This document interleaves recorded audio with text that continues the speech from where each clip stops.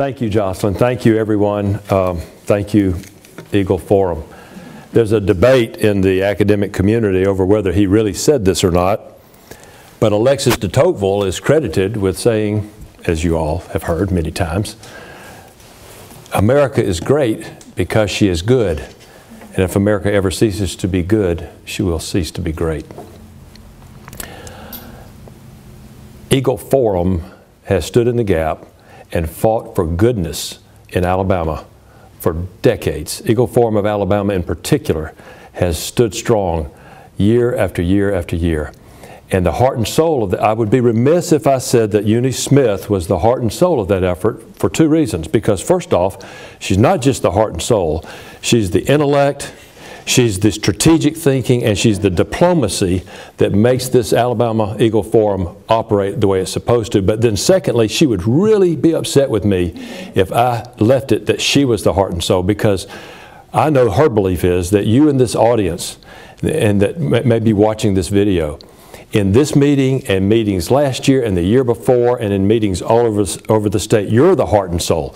You're the ones who love the Lord. You're the ones who care about the future and the communities that we live in and the future of Alabama and the principles of goodness that you fight for. And I know that she would say, no, you're the heart and soul of Eagle Forum. If it was not for you and Uni, and now she's partnering with Becky Garrettson to help run Eagle Forum Alabama, we would have had gambling in Alabama 20 years ago, full-fledged gambling. The sad truth is the gambling forces only have to win once, and they will have gambling in Alabama. Those like you who have opposed gambling and Uni have had to win every year for almost 20 years. They can win once, you have to win every time. And this time, the opposition, I think, is better organized, better planned, better financed, more sophisticated, and tougher than it's ever been, which is why the bills that we're talking about tonight have already passed the House of Representatives with a comfortable margin. They had to have, what, 63 votes, Uni? They had 70 votes in the House of Representatives. Now, the good news is that the Senate is tighter. And we think that, and Uni tells me that she thinks that there may be 4 or 5 senators that could go one way or the other. It could be lost in the Senate by 2 votes. It could be won in the Senate by 2 or 3 votes. And so that's why it's important that you're here tonight and that you're concerned about this issue. So what I'd like to do tonight is talk with you about what these bills do first. And then secondly, talk with you about gambling generally. To talk to you about what these bills do, there are 2 bills, and they're now in the Senate, as I said. We start with the fact that gambling is illegal in Alabama because the Constitution of Alabama since 1901 has said that gambling is illegal. Section 65 of the Alabama Constitution makes lotteries and all games of chance in the nature of lotteries illegal. Now, at first you think, well, wait, lottery, that's just the scratch-off tickets or the lotto number picks. But the courts forever have interpreted that provision as meaning games of chance are illegal in Alabama. Now, there are two types of exceptions. Number one, local constitutional amendments have permitted dog and horse track betting in Jefferson and Mobile County at specific locations. And also local remember, the basic prohibition is a constitutional prohibition. So you had to have a local constitutional amendment to allow the Birmingham racetrack to ever be formed. You had to have a local constitutional amendment for Mobile to allow the track down there to ever exist for dog racing. Likewise, a second form that exists in Alabama, in 16 localities, over the last 40 years, the legislature has passed constitutional amendments to allow bingo in certain counties and cities, 16 of them roughly. Many of you will know and recall that during the 2010s, there was this huge debate over whether that meant electronic bingo or only regular, good old-fashioned church basement bingo with paper cards. This is this is the cases that were decided by the Alabama Supreme Court between 2009 and 2017.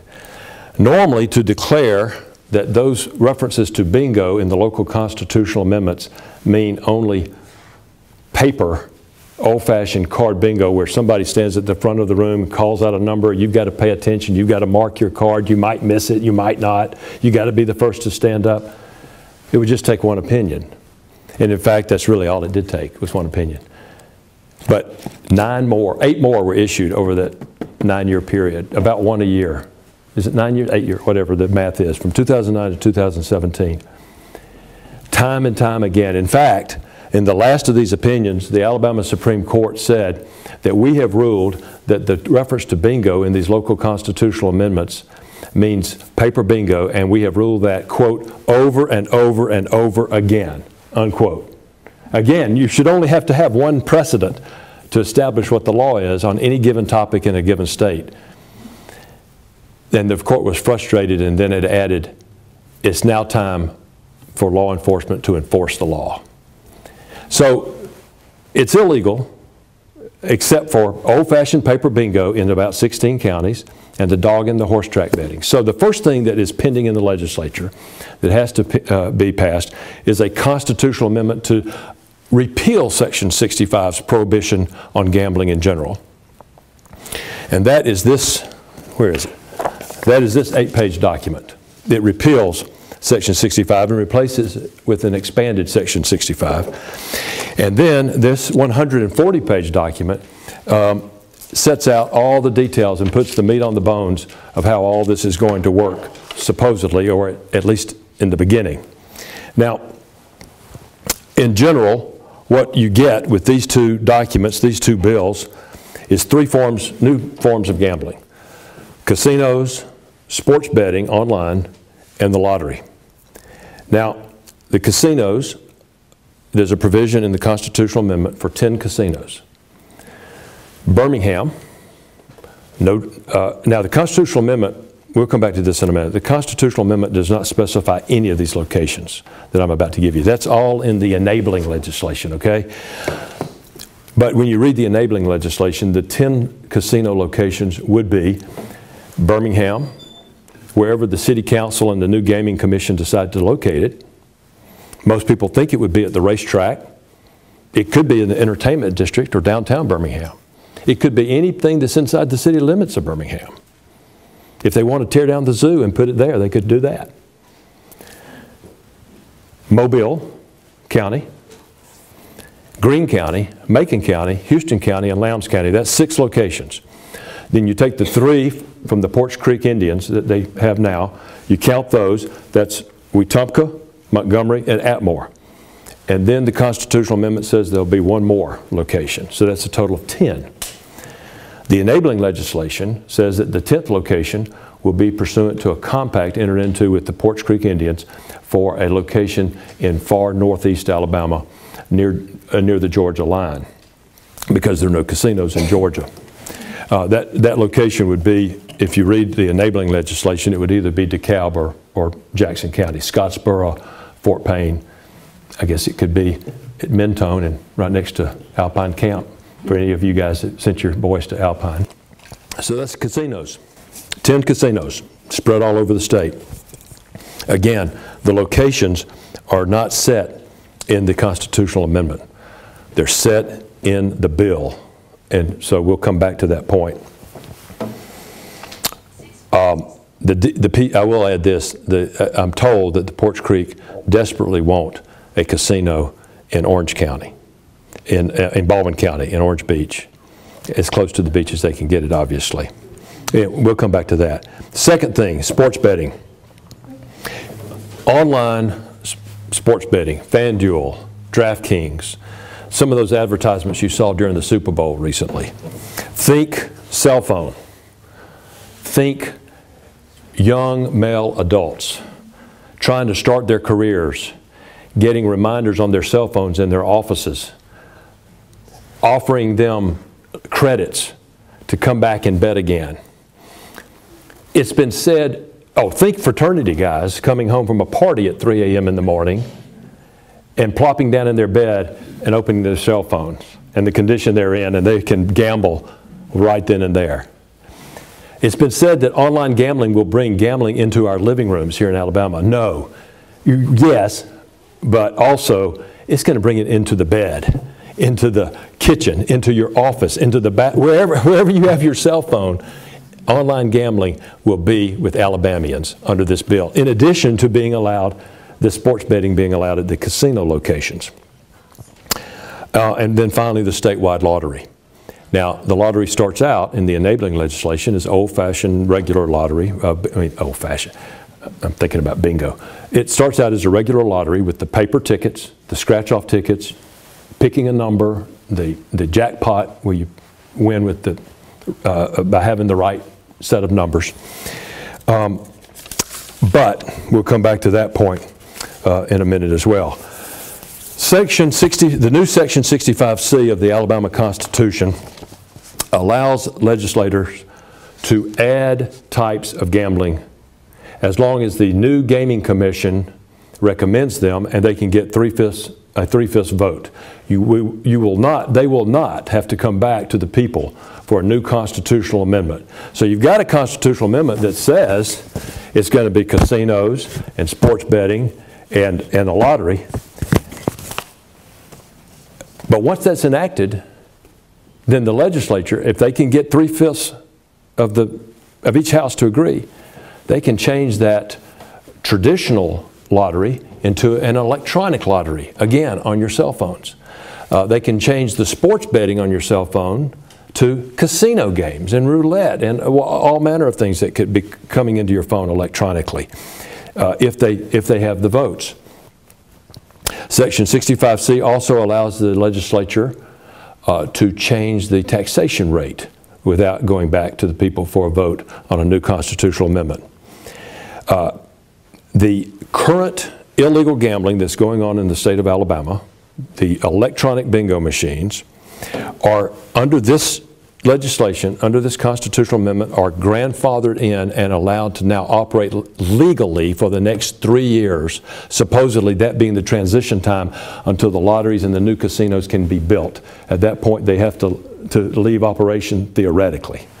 But they have persevered in operating illegally, fighting the Attorney General year after year for all these years, and now they're being rewarded for their perseverance with a grandfathered in, sanctioned 3-year grace period to continue operating. As I said, the locations are not set by the constitutional amendment. Now, I mentioned a couple of provisions like the tax rate, the different types of gambling that would require a 3/5 vote in future legislative sessions, but not a constitutional amendment. Well, get this. The locations don't even require a 3/5 vote. If next year the legislature says, you know, nobody's applied for that license that we can issue for Lowndes County, I guess it's because it's right next to Montgomery and Wetumpka and not far from Atmore, you know, let's just change that license and make it Orange County. They can do that with, Baldwin County. They can do that with a majority vote. You know, let's put it in Huntsville, majority vote. Let's put 2 in Birmingham, majority vote. The Alabama Supreme Court has not been friendly to gambling over the last 20 years.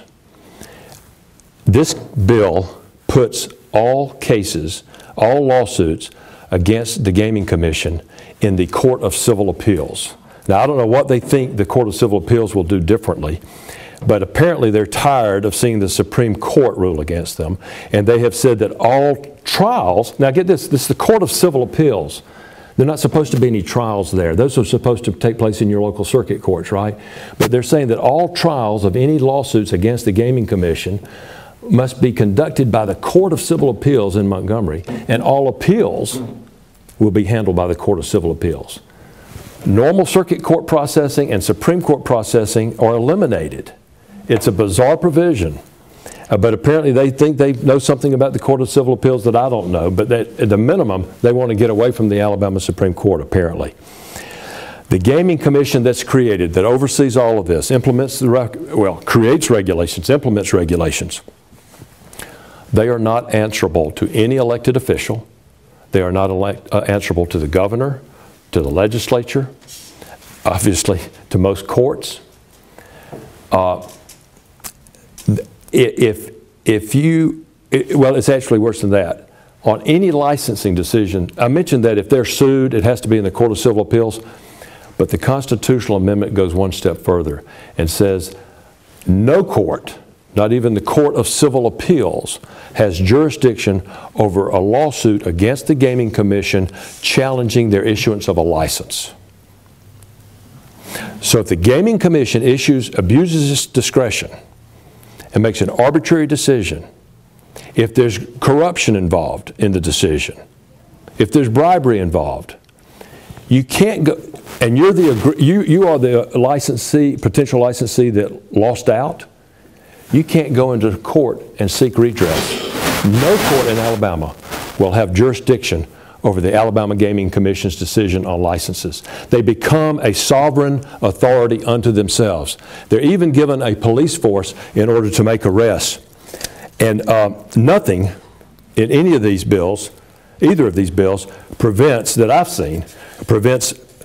family members of gaming commissioners from owning stock or other interests in casinos or other gambling operations.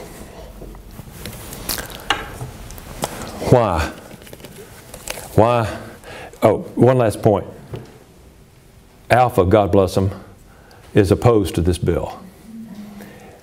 Jimmy Parnell, the head of Alpha, stood up the other day and he said, you know, we're opposed to gambling. The farmers in Alabama are opposed to this bill. But even if we were not opposed to gambling, we'd still be opposed to this bill. And after what we've gone through, you can see some of why he is opposed to it and why they are opposed to this particular bill. What are we being told as to the reason that we've got to do this at this point in our history? It's here. So we might as well legalize it so we can regulate it and limit it. It's not legal under state law to begin. We've already discussed that. It's not legal under state law. All these decisions have said that. But let me pull off of this stack one of these decisions, because one of the arguments they make is, well, it may not be legal under state law, but state law doesn't control the Indian casinos. Federal law controls the Indian casinos. And so it's in the Indian casinos, and we can't do anything about this. So we might as well legalize it for the non-Indian operators and tax it and so forth. Here's what the federal law says about Class II gaming. We only have Class II gaming in our Indian reservations right now. I could go through all the variations, but just if you'll follow me for just a minute. The PCI is now operating 3 casinos under a Class II gaming category. Under 25 U.S. Code, Section 2703, subsection 7, the only form of gambling they can have that approaches anything like what they have now, which is electronic bingo. Bob, let me just stop a minute. When we say electronic bingo, I'm assuming everybody knows what we're talking about. Is not a panel up on the front of the room that electronically shows you the numbers, and you're sitting at your table with your card or some sort of electronic marking pad, and you're having to pay attention and mark one at a time.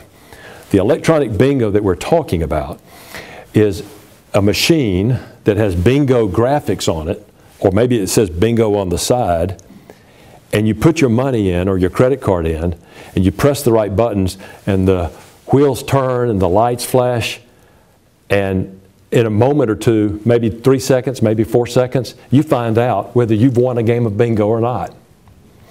It's a slot machine. So that's everything I've said about electronic bingo, that's what I've been talking about. There's electronic bingo now in the Indian reservation casinos. And so the thinking is by some, well, you know, it's there. They've got basically electronic gambling. It's a form of slot machine. They won't admit that, but it's a form of Vegas-style gambling. So let's just let the non-Indians have some gambling while we're at it as well. But I just want you to understand that what is happening with electronic gambling in Indian reservations by the statute doesn't make sense. It doesn't seem legal. Listen to this. Under Class II gaming, you can have the game of chance commonly known as bingo. These 9 opinions defined what the game of chance commonly known as bingo is. And it's the old-fashioned paper card bingo where somebody calls out one number at a time and you have to pay attention, you might miss it, you have to be the first to stand up, etc., etc. And if that were not enough, here's what the federal statute goes on to say as a catch-all. The Indian Gaming Regulatory Act, which is this 25 U.S.C. section 2703, specifically prohibits, quote, electronic or electromechanical facsimiles of any game of chance or slot machines of any kind. So this is what's prohibited in Class 2 that they're operating under now. Electronic or electromechanical facsimiles of any game of chance or slot machines of any kind. They say bingo is permitted in 16 localities in Alabama, so therefore they should have electronic bingo, which are the slot machines or mechanical or electronic facsimiles of slot machines. And the statute specifically says in Class 2 gaming, no, that's not what we mean by bingo. So number one, it's not what's going on in Alabama outside of any paper card bingo games that might be held somewhere that I don't know about. And the dog and the horse racing is illegal. It's not legal in Alabama. So, but the argument is, well, okay, it may not be legal, but you know, nobody's enforcing this stuff on the Indian reservations. They've got it, we ought to have it. You know, and besides that, it's happening in Alabama outside the reservations, and it's left and right. We can't control it. It's out of control. We need to legalize it so we can limit it. Bob Riley didn't think we needed to legalize it in order to limit it. He put on the road caravans of semi-trucks, tractor-trailer trucks, and he put caravans of state trooper cars, and they raided the casinos under our civil forfeiture laws. And they destroyed the machines that were in the Macon County casinos, in Greene County and Lowndes County. And he kept doing it over and over again under the civil forfeiture law because the criminal law at the time, and still today, only made it a misdemeanor. So instead of prosecuting it under a misdemeanor, he used the civil forfeiture, and he did it time and again. And you know, those who supplied the machines, who leased them to the local operations, the McGregor operation in Macon County and so forth, they were beginning to get tired of losing their machines. And I think it was about to grind to a halt when he left office and Robert Bentley became governor, and he cut off all the resources of the money for the tractor-trailer trucks and the state troopers and said, we're not going to do that anymore. If you want to limit something, I'm not sure why you legalize it. This whole debate reminds me a little bit of the southern border, where Biden says, give me a bill, help me get some more legislation so I can regulate this and control it and limit it. And Trump said, wait, I just used the law, I enforced the existing law and shut it down. You can either use the existing law in Alabama, the civil forfeiture law, or if you really were serious about limiting it, you would simply change it from a misdemeanor to a felony and give Attorney General Steve Marshall the tools he really needs to shut this down. I'm just not sure how legalizing something gets you less of it, Jocelyn. It's like marijuana. Yeah. Tax money. Well, we need the tax. You know, in the last 10 years, our state budgets have increased 81%. They've almost doubled in just 10 years. Think about it. Mazda Toyota has come to Alabama. FBI offices have moved on to Redstone Arsenal. Redstone Arsenal itself has expanded. Airbus, Austal in Mobile. Good paying, high paying, quality industry has been coming to Alabama. And that's why our revenues have increased almost twofold here in Alabama for the last 10 years. So what does that mean for our budgets? 2022 was a record education budget. In 2023, there was a record education budget that was several $100 million more than 2022. In 2024, the fiscal year we're in now, the projection is, you know, you budget based on projections. And then at the end of the year, you even up to see if you fell short or you have some surplus. The projection for 2024 is a record for the education budget alone, $537 million more than the record budget in 2023. General fund budget, record in 2022, record in 2023. This year in 2024, we have budgeted another record, some 200 and something million. Did I say thousand a moment ago? Good. 200 and something, 537 million more on the education, 250-ish million dollars more on the general fund budget this year than we had in last year's record general fund budget. None of that counts the fact that we had a $3.2 billion surplus at the end of 2023, mostly because of COVID money from the federal government. The Legislative Services Agency projects that both budgets combined at the end of 2024 will have a balance of $2 billion, and at the end of 2024 we'll have a balance of $2 billion, and at the end of 2025 we'll have a balance of $1.6 billion. If ever there was a time when we did not need additional revenue from gambling, this is it. Now they talk about $900 million coming from these gambling bills. I believe that that number is pathologically inflated. I think if you look at the projections for gambling revenues in state after state after state over the last 40 years, the projections never come out the way they're projected. And if they come close, then it tapers off in the following years when the luster has gone. But whatever is raised in tax revenue from gambling, think about it.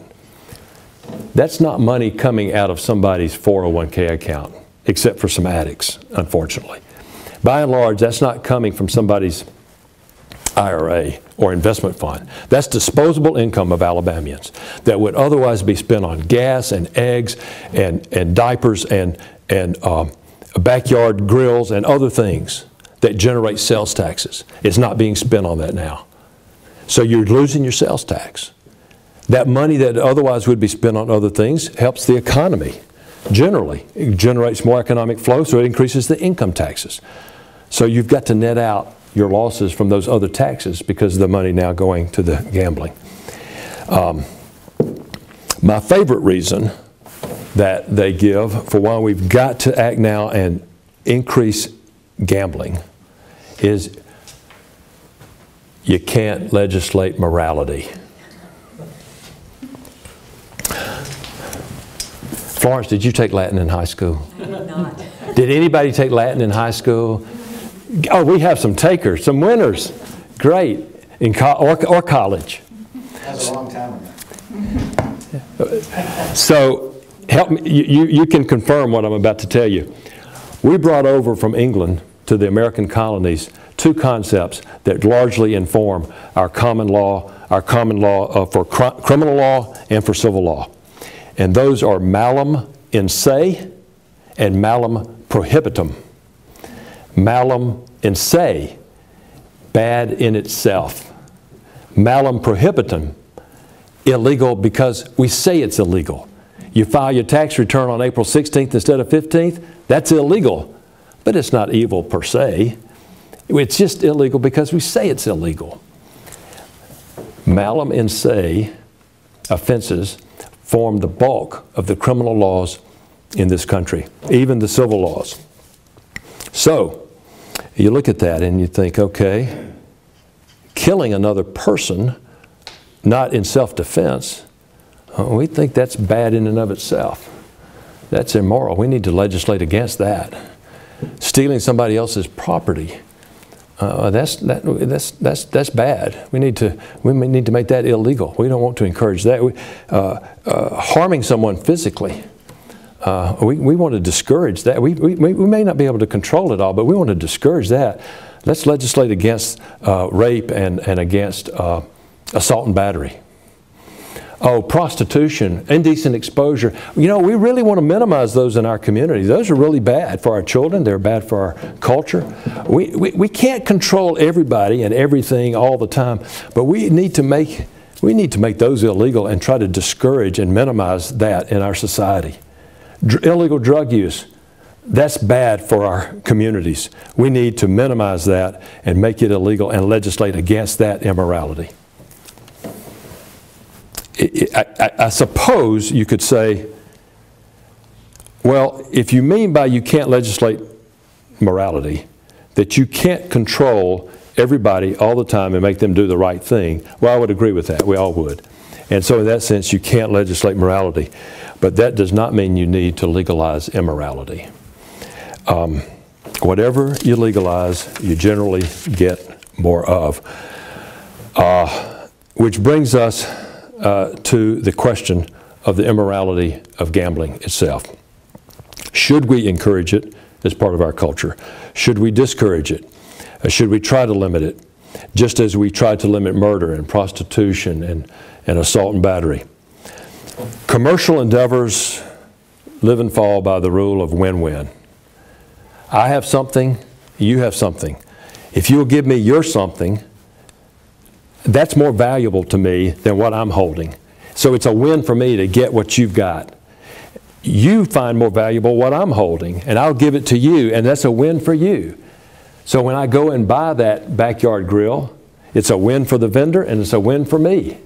That's the basis for commercial activity. But in gambling, no new goods are produced, no new services are produced. In order for one person to win, the other person in the transaction has to lose. Think about that in terms of biblical commandments. I don't think anybody in this room probably suffers from what has popularly become known as white guilt. Raise your hand if you suffer from white guilt. We have one, maybe. Some of you may know people. I would rephrase that as affluent white guilt. Okay? I don't think too many people that live middle income and lower income white people have white guilt. So and I'm going to rephrase it as affluent white guilt. If you are tinged with a little affluent white guilt, or you know somebody that is, before you try to talk them out of feeling that way, you first might want to find out how they feel about gambling in Alabama, whether they're encouraging their legislators to vote for it. And then if it passes, then I just leave them alone, because their affluent white guilt will be fully justified. Let me ask you something. Do you guys think that more tax revenues will be generated from the playing of scratch-off tickets by Mountain Brook residents, or by the residents of Fairfield and Inslee? Do you think that more tax revenues will be generated by the playing of slot machines by Mountain Brook residents, or the residents of Gardendale or Jasper? The Howard Center says that stores that sell lottery tickets are disproportionately located in low-income neighborhoods. Billboards that advertise casinos, and particularly the lottery, are disproportionately located in poor neighborhoods. Scratch-offs are disproportionately played by low-income residents. And scratch-offs provide more state revenues in the lottery system than the normal lotto ball type drawings. Advertising impacts children. You cannot stop them from hearing the radio commercials. You can't stop them from seeing the TV advertising. So at a young age, they're exposed to all these beautiful people, these wonderful colors, this fun game. And the state government is actually behind it, it's telling them in so many words, this is fun, this is good, you should look forward to doing this, and it begins to condition them. Of course, they can't really bet at that at a young age, but teenagers and young adults do constitute the largest segment of the population who call gambling helplines. I hope everybody in here will Google tonight a segment from 60 Minutes that aired 2 weeks ago on February 4th. You could Google simply 60 Minutes Sports Gambling. 60 Minutes Sports Gambling. It is an article about a middle-aged lawyer and his addiction to gambling, and how the gambling apps are so effective, especially now with AI. The gambling apps are so effective at entrapping people like him into gambling. 60 Minutes is no bastion of conservatism. In fact, this whole issue, just pause for a minute, this is not a conservative liberal issue. This is not Republican Democrat. This is This is a question about love versus greed, about love for your children and the community versus taking advantage of people. And one national organization that fights gambling says a third of all their supporters come from the Democrat ranks and those who identify as liberal, because they're concerned about the effect it's having on their fellow man. But let me get back to what I was saying. This article, 60 Minutes, Sports Gambling, and then what was said in that article is also summarized. Who gets the Wall Street Journal? Somebody here does. Look at the February 18th, yesterday's version of the Wall Street Journal. That was Sunday. There was none. It was published online February 18th. I bet it will be in tomorrow morning's paper. There is an article I said on the sports betting and the online betting, think about that young adult male. There's an article in the Wall Street Journal that you will find about a 41-year-old female psychiatrist, mother of 2 young boys who play soccer, talking about her online gambling addiction that she engaged in. As a psychiatrist, she was addicted. She lives in a 2-story house overlooking the rolling green suburb hills of Pittsburgh, much like the rolling green hills of Birmingham. It's easy to identify with her. But this article about her said, online companies closely track betting habits 24 hours a day, collecting data such as how much time each customer spends on an app, how much money they gamble, what kind of bets they place, and how much they lose. I guarantee you, with AI coming into the fore, they're able to understand and track what kind of reminders they've sent to you, what kind of offers enticements they've sent to you, what kind of graphics have been more effective, what time of day you have responded. They know a lot more about you and your gambling proclivities than you know. And that's the insidious nature of the online gambling. Half of all gambling revenues come from those who have become addicted. Half of all gambling revenues come from those who are addicted.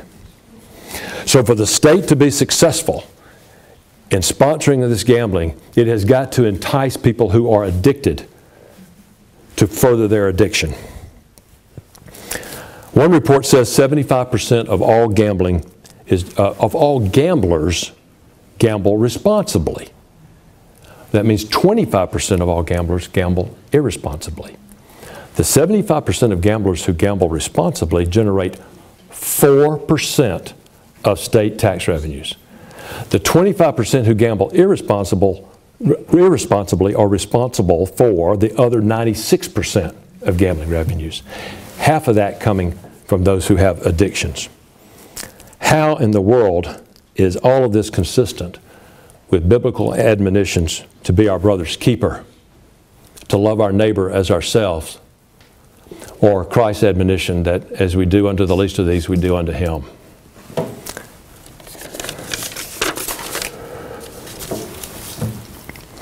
The American Psychiatric Association recognizes gambling as a gambling addiction as a disorder. Quote, and this is from I think it's DSM-5. It's called the Bible for the American Psychiatric Association. They say that gambling addiction is a disorder, quote, similar to substance-related disorders in clinical expression, brain origin, comorbidity, physiology, and treatment. The average pathological gambler, according to one study, affects 8 other people, directly or indirectly, including family, friends, and co-workers. Gambling addiction seriously affects absenteeism and job productivity. Gambling addicts are 4 times more likely to have mental depression and 4 times more likely to attempt suicide. If legalized gambling, to the extent that we were talking about, were to happen today in Alabama, and we were to catch up with the national average and maybe even exceed it in terms of the amount of gambling in Alabama, then almost overnight we would create 25,000 more addicted gamblers in the state of Alabama. Social costs have been estimated by some to be $3 in social costs for every $1 in revenues, because you've got the cost of policing, you've got the addiction, you've got the depression, you've got the bankruptcies, you've got the family troubles. $3 for every $1 in revenue, according to one source. Crime. I'd never heard this before I started preparing for tonight, but I think this is a pretty wise saying. Maybe some of you have heard it before. Bad things tend to happen where other bad things are happening. Think about it.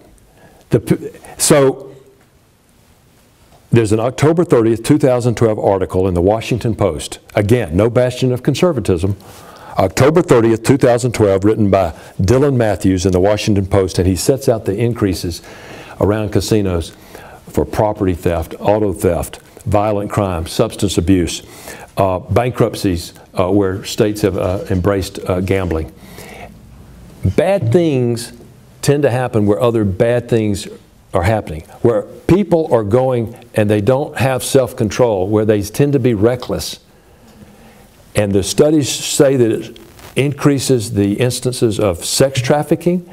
That casinos are great places to launder drug money. They're great places to launder sex trafficking money.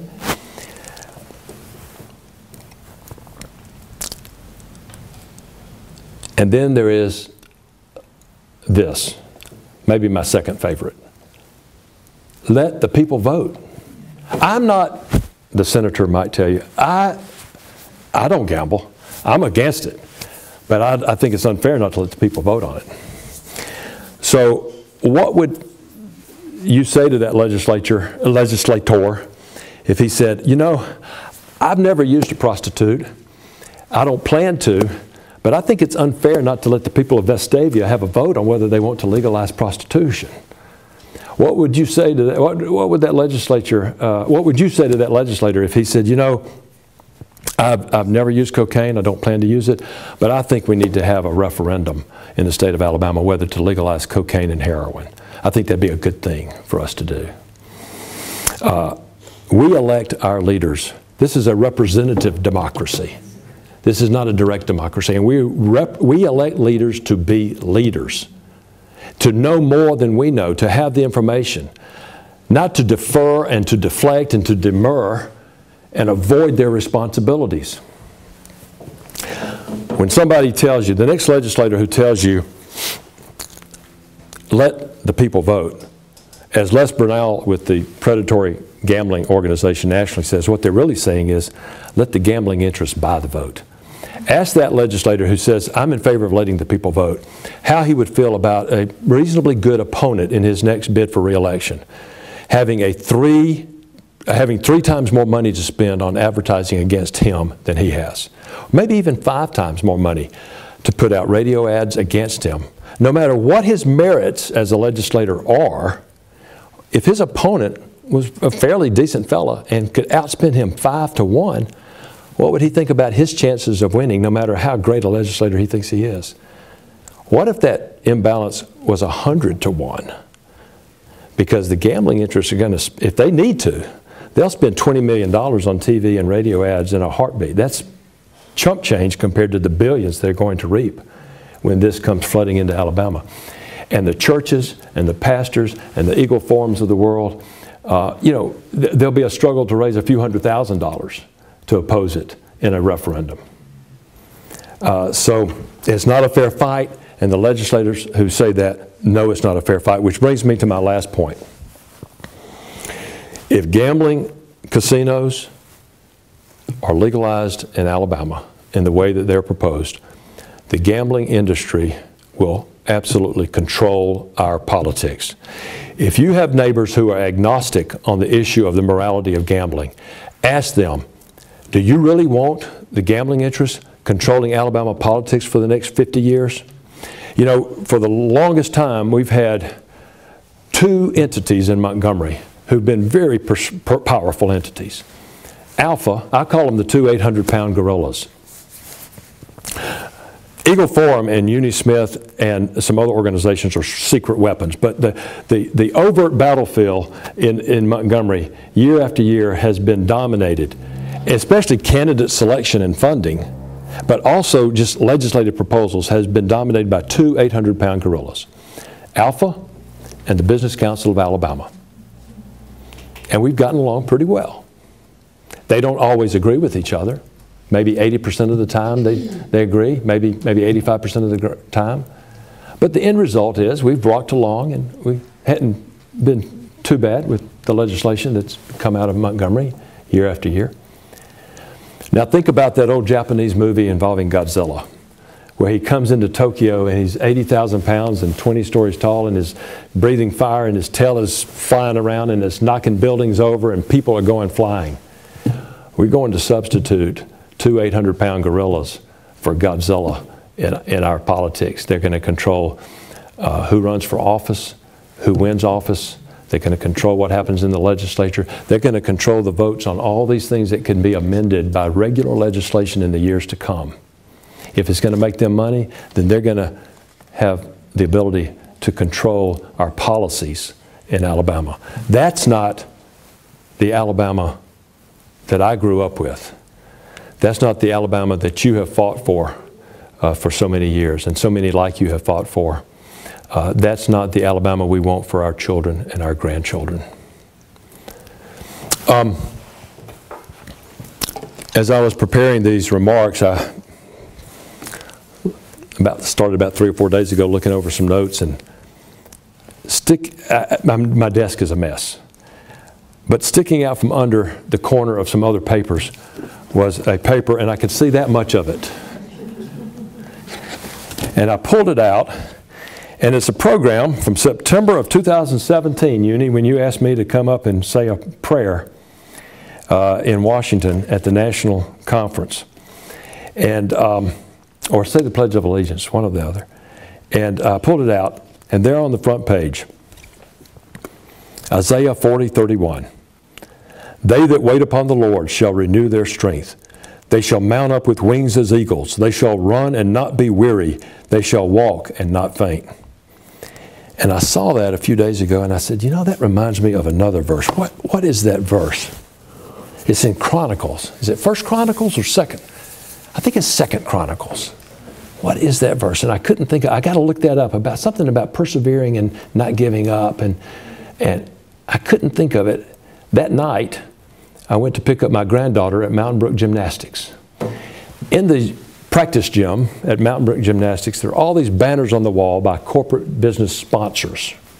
One banner that I caught my eye, down at the bottom, some business sponsor had put at the bottom of it, no words, just the citation, 2 Chronicles 15:7.